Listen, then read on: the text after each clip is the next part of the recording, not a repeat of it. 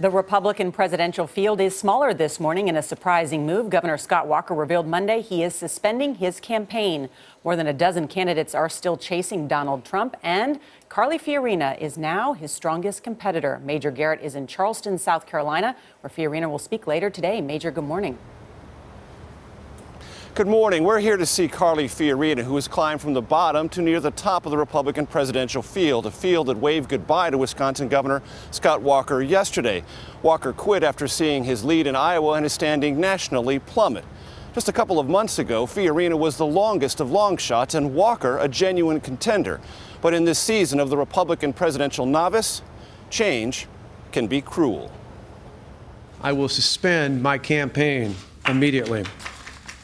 I encourage other Republican presidential candidates to consider doing the same so that the voters can focus on a limited number of candidates who can offer a positive, conservative alternative to the current frontrunner.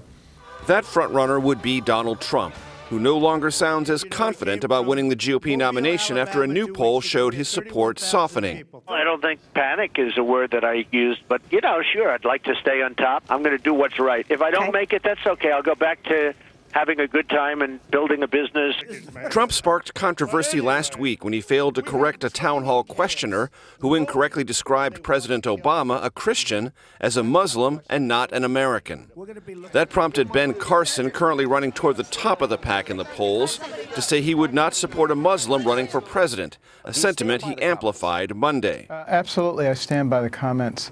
We do not put people in the leadership of our country whose faith might interfere with them carrying out the duties of the Constitution. No. Former Hewlett-Packard CEO Carly Fiorina, gaining support after her recent debate performance, disagreed with Carson during an appearance on The Tonight Show.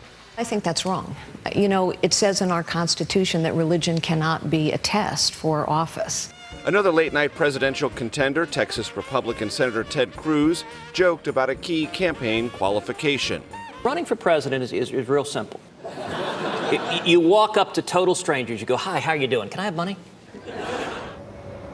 Over the weekend, Walker's top supporters urged him to shake up his national campaign staff, plow money into Iowa, and fight on. Walker quit instead. And Charlie, top Republicans are stunned that two of the party's most successful governors, Walker in Wisconsin and Rick Perry in Texas, have already folded up their presidential campaigns before the fall.